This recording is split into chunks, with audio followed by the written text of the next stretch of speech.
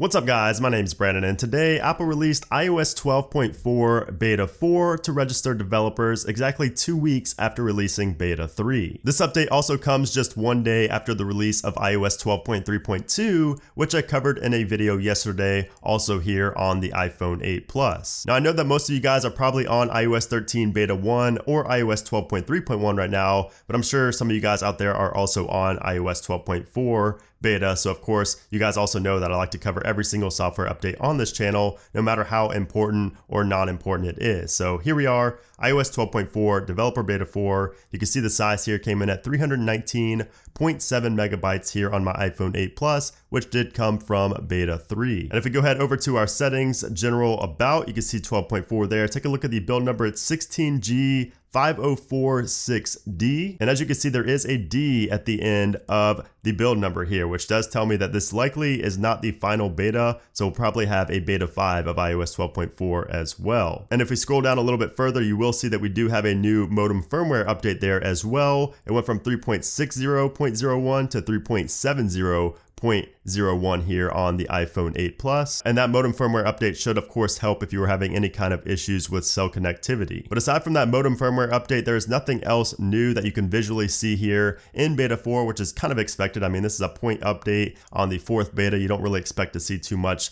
at this time, but there are probably some bug fixes here in 12.4 because again, it wasn't just like a 90 megabyte update file, it was 300 megabytes. So there are definitely some fixes here in Beta 4. Now, one of the fixes that I'm really hoping is here in Beta 4 has to do with Wi-Fi. I've seen numerous people on Twitter, on forums, everywhere talking about Wi-Fi issues with Beta 3. Their Wi-Fi would drop, their Wi-Fi wouldn't connect, just a ton of issues related to Wi-Fi with 12.4 Beta 3. Now, me personally, I did have iOS 12.4 Beta 3 running on my iPhone XR over here for a while. Of course, I did update to Beta 3, but while I was using iOS 12.4 on my iPhone XR, I did not have any issues with Wi-Fi. So unfortunately, I can't tell you guys if it has been fixed or not because I never faced that to begin with. But if you did have issues with Wi-Fi, definitely go ahead and update to Beta 4 and see if it does fix it, because I'm hoping it does. That was the first beta that had that issue, so I would imagine it is fixed here in Beta 4. Now with that being said, I did have battery drain issues on my iPhone XR on iOS 12.4 Beta 3. And that was honestly a big reason why I went ahead and updated to iOS 13 here on my iPhone XR. And I definitely noticed pretty much right away that the battery drain issues went away. My battery was lasting a lot longer, it didn't drain as quickly, and I read that multiple other people have been facing battery drain issues with 12.4 Beta 3 as well. Now when it comes to the performance